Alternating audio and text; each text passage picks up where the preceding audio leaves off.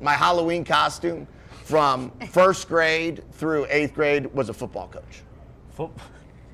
Not never a player. Never a player. Football coach. I dressed up every year. Went door to door, headset on, sweater vest on, you name it. I knew exactly what I was going to do. There was no doubt that's what I was going to do. That's legit. Yeah, that's legit.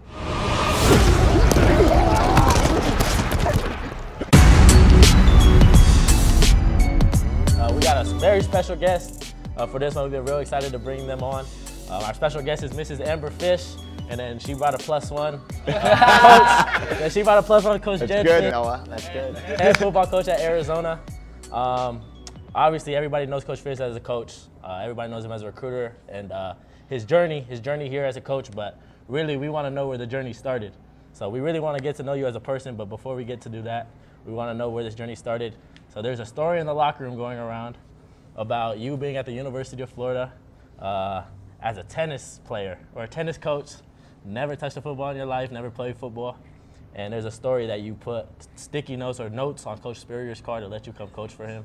And then obviously that led to you being coach at the Patriots, coach at the Ravens, and now head coach at the University of Arizona. So can you just touch on that story a little bit? Yeah, there's part of that story is true, Noah. Yeah, you know, I mean, you could see Mrs. Fisch. I'm a good recruiter, you know. So I was able to get you two guys to come be a part of our program. But way before that, I had to recruit Coach Spurrier to allow me to be in his program. And I went to my stepdad was a head football coach when I was growing up, but I was growing up as a tennis player. And when I finished my senior year, my dad said to me, he goes, "Where are you going to go to school?" And I said, "I'm going to go to University of Florida." And he said, "Why?" And I said, "Because I'm going to go be a college football coach." And he said, "Well, that seems like a hard thing to do, considering you didn't grow up playing football and, you know, you just got done playing in a state championship tennis tournament in New Jersey." And I said, "Well, yeah, that's just what we're going to do, and I'm going to figure out a way to get there." And he said, "Well, good luck. You know, I don't know how that's going to happen." So I wound up getting there, and it wasn't as easy as I thought. You know, I wound up, I applied to be an equipment manager. I didn't get that job. I tried to be a student assistant. They didn't have that job. So I said, well, I know where Coach Spurrier parks. So let me start with just leaving my resume, which didn't have anything on it, but why not? You know, I left a resume that had like lifeguard and, you know, some other things that I was doing. And that didn't work. And then the next day I went back and I wrote a note on why, you know, and I've been involved in football my whole life. I mean, I watched more film with my stepdad every night, you know, in my living room, every football camp you could ever go to. But I was just playing competitive tennis every day. So I kind of tried to explain my story day after day because I got no response. So I just said, you know what, I'll just leave a note. Maybe it's a sticky note, maybe it's a note, maybe it's a reason. And finally, after about a year and a couple months, I got a call saying he'll see me. Wow. And I got in there and told that same story to him, and he kind of let me hang around, and next thing you know, I got to become a GA and then got in the NFL 2 years later. And 2 years? Yeah, I guess preparation met opportunity. I got lucky or something like that. Whoa. Can you imagine now in this day and age if somebody just left a note on his car every day? Stalker. You might call the police. I left a note on her car too in order to get her to take me out to go on a date too. I had to go both ways with it. The other day, and I was like, oh, that'd be really funny. I should leave a note on your car. If it ain't broke, don't fix it, I guess. That was the move, right? I got the job and I got the wife. It worked out perfect. No more notes. Send recruits. I sent you guys a lot of notes. So it's still working. No, seriously. So in comparison, you said you were a GA for 2 years. Yeah. If you had to compare yourself, who would you be like right now? None of our GAs. I can tell you that. No, some of them. I was probably more like a Van Horn. Okay. Than I was like a Van Horn's always working. Yeah. I got to shout out Coach McNitt too. McNitt, man. McNitt is a grinder, man. He's an absolute grinder. No, all of our guys do an awesome job. Yeah. All those guys. I mean, DG has unbelievable work ethic and knowledge of what we're trying to get done. I think that McNitt is awesome. Duran was my guy. Duran was my GA at 3 different places. We lost him to the Vikings. Blitz is your guy too, right? Blitz was my GA at Michigan. We got him here now, which is awesome. DA played for me, trying to teach him how to be a good GA. And then on the defensive side, man, those guys are awesome with Bea and Teddy and Van Horn and Ty and now Brett. So we've got a great young group, man. But I spent 9 years being a GA, an analyst, a QC, assistant receiver coach. You know, my first job was in 08 as the wide receiver coach of the Denver Broncos when it was my own position room. And I got thrown into a room. You know who the receivers were? Brandon Marshall, Eddie Royal as a rookie, Brandon Stokely, and Darrell Jackson.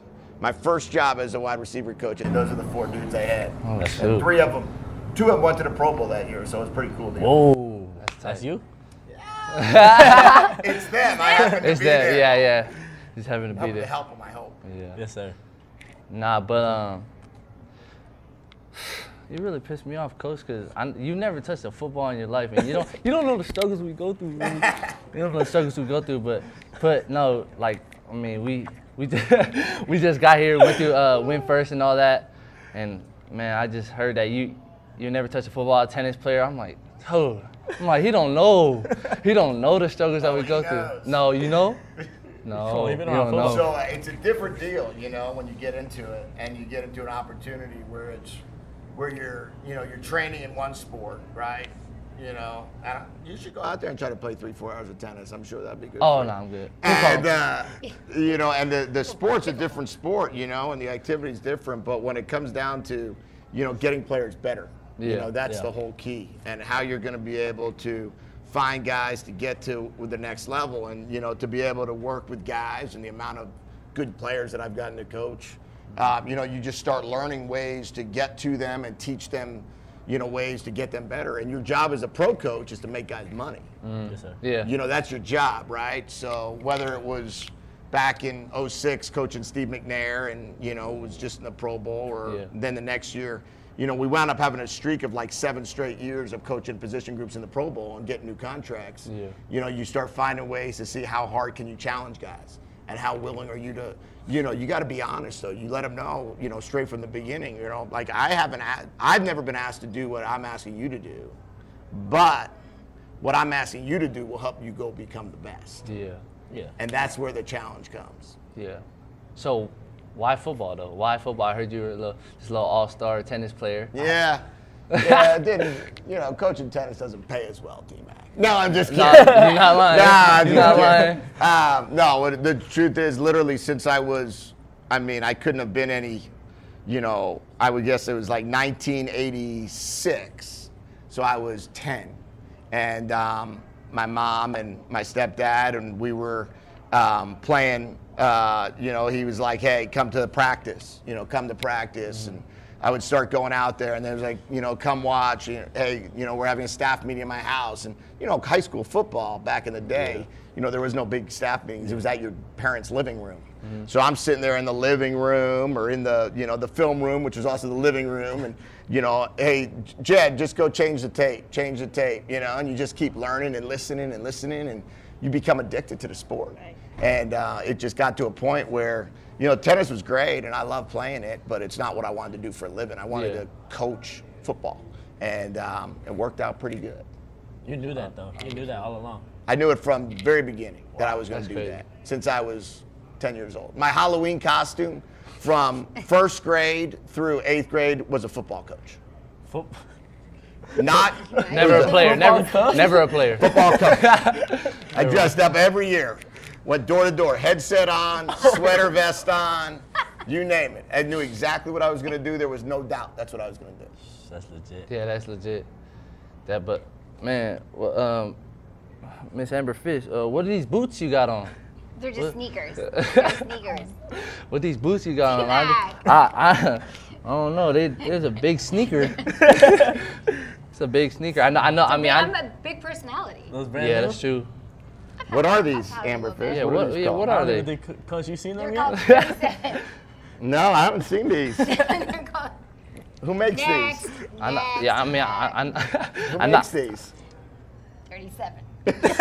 What? Oh, what? Wait. That's That's what like actually makes that's it? like the 37th pair made, or? 37 That's pair my in her size. closet. Oh, huh? Wait, what? Yeah. What? Size 37. I don't. Oh, those are So I should Balenciaga, do huh? are you saying I should do like a vlog or something? Yeah, I mean, Mrs. Fisch, as you get to know Mrs. Dress Fisch, Yeah. you know she has some fashion, she has some swag. Yeah. So. Well, I thought you liked the aloe jacket. Yeah, I the did. aloe I jacket was did. legit. I did actually. Yeah. I did Every like time it. I wear something, you guys comment. You always got stuff. Yeah, that's. Your little hats that you wear. Where do you be shopping? Tucson, they have a lot of stuff at the mall. Oh, so the mall. Wait, which mall? You go to the mall. mall Not, that- you don't shop online. Don't believe that. Online. Okay. That's what I figured.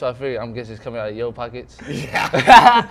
No, it's Oh. out. That's why I'm coaching football, not tennis, Mac. Hey man, not argue with that, but talk to us about fashion. How'd you get into it? What do you like? Well, I don't have much fashion. I mean, I actually have help. Like, Oh, one of our, well, not help, but one of our coach's wives, actually, she's our baseball coach's wife, Judy Hale. She actually is a stylist. So she okay. comes over and she puts stuff in my closet together. Oh, Okay. She's I real didn't know sweet. that. Yeah. You enjoy- know who, you you, enjoy- do you at least know who literally wear Jody white- is? What's her name? Jody, right? No. You Oh, my never- bad. Damn. Julie. Julie. Right? Mrs. Hale. Mrs. Mrs. Hale. Mrs. Mrs. Hale. Hale. She don't know comes who- over, but like I would wear a white t-shirt or a black t-shirt and jeans every day. So she just styles different things in my closet and says, oh, you might need this or you might need that to add on to it. So Ain't nothing wrong with black t-shirts and white t-shirts. I got know, a white every day. t-shirt on Look, right now. every Nothing wrong with that. Basic. every day. Basic. Nah, but then you add the little coat. and all Yeah. that stuff. It's just. So basically, what I'm hearing, you don't pick your outfit. Do you pick your own outfits out? No. Yeah, I do. Yeah. Do you I dress mean, the girls every up? day when I wake up, I put on workout clothes because I work out every day. Then throughout the day, then I figure out if I'm going to change or not. And if I have events like just come see you guys or things like this, Pulling up in your I'll Range change. Rover. Oh, stop. Ah, what's Range me? Works Rover. hard. I mean, there's a lot, like, but think about it, guys. He's always with Oh, yeah. you, right? It's Yeah. a lot. Being a working. head coach is a lot. Like, there's a lot of sacrifices. Yeah. For the kids, Yes, for our ma'am. kids, for me. So, Nah, and we definitely appreciate those sacrifices. Yeah. But how about this? I know being a coach's wife is definitely hard as well. yeah. Especially his wife. What's that supposed to be? I don't know. It's Right? just- I just said it. I'm Just so for, glad they see that. I just said it for fun, just to throw it out They there. see it. So There's a so lot- it's so awesome, but there's a lot of sacrifices. Yes, And ma'am. in the pros, it's very different. Like we weren't a head coach in the pros, but we were in the pros for a long time. So in college, being a head coach's wife is really different. But my investment in you guys, and we love like the recruitment part. You know, Yes, like ma'am. all of that, because I feel like you're all our little kids. Yes. Yeah. Oh, team. Especially you, bro. oh. And even like your Birthday family. cookies for you. I know. Thank you for that. Cheesecake. Actually, come with It's cookies. cheesecake. Both. Oh, both. what about You the got crumble us both. cookies? You Well, got yeah, us I both. got that, but then I was like, oh, I was told that Nah, you I love like- cheesecake, so I went. I do actually. I do like cheesecake, but thank Like you for that both of little those. stuff means stuff to me. I like giving you guys stuff and seeing That's you awesome. happy, and because you're away from your parents, you're away from your family. Yeah, Like, that's we're true. your family here. That's- Okay. So whatever we can do, like This isn't your first rodeo. Hold on. This is not her Don't be first mad when I pull rodeo. up to you guys' doorstep and need a place to stay. Hold you on. need Easter candy Hold on. and Easter candy. Okay. You know. you Okay. know. So if you weren't Coach Fisch's wife, what would you be doing? So I actually had a job before Coach Fisch. and Okay. That's when he was stalking me. I was a meeting planner. Hey. I- Don't hate on it. He's a hardworking man. He's a hard. That's right. I see you, Coach. Thanks. Ask him if he left letters in mine. He drove 3 hours to Dallas. Whoa. So good. I did Hard meeting worker. planning. Yeah. Hey man. I met her at a meeting. She was playing. At the American Football like Coaches that. Association. Oh, so you ACA. plan meetings, Yeah. itineraries, Yes. setups, all that Big stuff. city wides. Yep. Oh, okay. Wow. Yeah. I thought Jedd was an agent actually. He was with Coach Spurrier, Bob Stoops, like a big group of I was her coaches. GA. Yeah, he was a Oh, GA in those are Florida. big names. And I was Yeah. like, oh, he's cute. He must be a sports agent. He's Handsome. like, Stop. Handsome guy. yes. Back in the day. Back in the day. You still got it, coach. So yeah, no, that's what I little did bit. for a living, meeting planning until Miami. And then we just, with kids and moving and new jobs, it was just hard to juggle everything. Okay. So my job now is I'm the CEO of our Fish family. CEO No, of Arizona football. you're really the star of the Fish family. If I'm gonna be honest, Oh, yeah. thank You you. are. Face the Arizona football, Miss Fish. Yeah. Oh, you guys are too good. You're so sweet. No, it's okay. It's okay. Kendall and Ashley She would be lied to sad us, to though. hear. Oh You don't no, think no, that they're no, the no, stars no, of no, the no. Fish They're, family. they're coming up for sure. They're coming up for sure. I mean, I had one of them on. I know. Carried one in. It's all That's good right. though. It's all good. Last weekend. Now, so Mr. Fish, another question we got for you. Everybody knows Coach on the field. What is he like at home? What is he like off the field? Wow. So he's not home a lot, but when he's home, He's awesome. He's great. We have 2 dogs. We have 2 girls. You know that. We have 3 daughters actually. One's 23, so she's not at home. But the little ones, he does homework with them. He watches shows. Grey's Anatomy is his favorite show with Ashley. But he's involved in everything. Last night he was doing homework with Kendall. I make him clean up his mess. He comes in and shoes are everywhere, and I just go through. He picks everything up. He's like a normal dad being home. He has rules at home. He has to do certain things, and he actually this weekend. I'll brag on you because I usually don't. Yeah. But he's like, I'll cook dinner because you're gonna always put it. You're gonna have to clean up anyways. And I was like, okay, great. So he grilled, cooked dinner and the girls both had a friend. So it was 5 girls at the house and him. Wow. Okay. So he made all of our dinner, and then I sat on the couch and he cleaned the entire dinner. Oh. So he does. Father of the Year. I see Brownie you. points. You need to teach. You'll learn from this. You need to You'll teach my learn. dad There's a a little lot something. of great Learn things. from some of these things here, guys. Learn from I some see of you. these. I There's see a you. lot of great things. I mean, he makes me crazy sometimes. We all know that. But he You does. make them crazy too. Right. We all You know don't- that. you That's don't what I even wanna say. know. But you're. Not only But that. that's what he's like at home. Not When you only guys that- are drafted in 3 years from now, and you guys, on what day is tomorrow? Draft day? Yeah, in 3 years, 4 years from now, when it's that anniversary of the draft day from this podcast, you'll be saying, "Making me crazy was worth it." Yeah. We know that. Though. We know. We're it's bragging about you. I don't know. not about grilling though. You We're will about be, yeah. bragging about something else. Not only a great coach, but a great father, great husband. Great cook. I see you. Great cook. Okay, cook. Average. Okay. Average. After Saturday, and Right. I'm gonna say the No, grilling average cook. is, yeah. But But you guys will be that's- over soon. June is our big month. You guys will be. pool parties. Yeah, back. well, pool parties are back by position group. So we'll have you. So we do always DBs, receivers, quarterbacks, linebackers, running backs, and then O-line, D-line. Every Wednesday night we rotate. So you guys will be back for that barbecue. Don't worry, I'll I have it won't be catered. grilling. I'll have it catered. And then we got recruits coming in, man. We got a Yeah. busy month. So you guys got a couple weeks off, and that's it. And then it's go time. Man. That's crazy. It's A almost year here. ago, we were the recruits. Yes. We haven't been to your house since for a year. Oh, dang. We haven't been to your house for a Shoot, year. I forgot about that. Actually. We're in June. Let's see. I've got some new bar stools, I think. I think some Everything else is the same, guys. Everything else the same. You can come anytime. We appreciate it. Wait, I think I have a new dog. Did I have? Oh, No, they know. Yeah, wait, You know I didn't. you didn't. I didn't even know you had a those dog. two I dogs. have Callie, and then I have Zona now. She's a Cavapoo. Zona, that's hard. Zona. Cali. What is that? What's a cavapoo? It's a Cavalier and a Poodle. Oh, what's it? Oh, okay. A Cavalier? Cavalier. It's like our old dog. Yeah. I don't remember your guys' old dog. Well, Yeah, it's that's- because I had to get rid of it because your mom's afraid of dogs. Oh my God! Wow. you Don't give her no. remember? Don't give her no That's Oh my crazy. special God, I had to Yeah, requirements. no special treatments for her no Spam more. and eggs, Not dog. anymore. Not anymore. You're, You got us here. that was now, when so. we were recruiting you. So you have 2 dogs. Yes. 2 little dogs. But they And don't then bite. you have another daughter? Yeah, Zaylee. Yeah, I didn't know that. She's 23. I didn't know that. Yeah, Oh, she she's went in to college. school here when Yeah. we were at Michigan. Oh, she went here? Yeah. U of A. How about that? How crazy is that Yeah. story? Whoa. She chose U of A in 2015 when we were coaching at Michigan. So she came. Did you try to get her to go to Michigan? No. No. Oh. No, Arizona was a good spot for her. So she's still here. She's still around. She Oh, wanted really? to go. She wanted to go Yeah. warmer anyways. She wanted to go. It's too cold. Yeah. Yeah. Oh, speaking of which, I mean, you guys traveled all around the world pretty much. Especially Explain. Yeah, She be You always traveling. think I'm She going. be yeah, she traveling. does. She does. California and back. Yeah. I just go to California. But explain to us, like, how, like, what's the best place that you guys were? Or Tucson. yeah. Like it? Love it. You just like the warm weather? What is it? I think for me, it's waking up and looking at the mountains. And Oh. then have the blue skies and the stars at night and how clear it is. Now, That's true. I mean, I love living in LA, so did Amber, because we were right at the ocean. Yeah. Okay. But I think the fact, what Tucson brings with the mountains, the sun, the stars, the blue sky, every day you know you're getting a beautiful It's a day. perfect day. That's true. Like, It's Yeah, like, that is true. I mean, it affects your mood. It's, you can't it's beat good. it. You're always happy. And other than It's those blue 2 or 3 sky. months, it's always nice. yeah. When we first got here, I loved Yeah. the weather. Yeah. I Oh, know it was never Amazing. get rain. Get rain It's like once or amazing. twice. Yeah. Monsoon in June. That's what I heard. Those Monsoon monsoons. season. Yeah. They come and go quick. Really. Yeah, it's about to be triple digit when most weather kids are pretty moving. Oh yeah, it'll be nice and hot Yeah. for you in Oh, June and yeah. July. We'll be in the indoor. Be in the Indoor. facility. Yeah, indoor. Yeah, I like that. Weight room. I like that. Weight room. Outdoor for practice.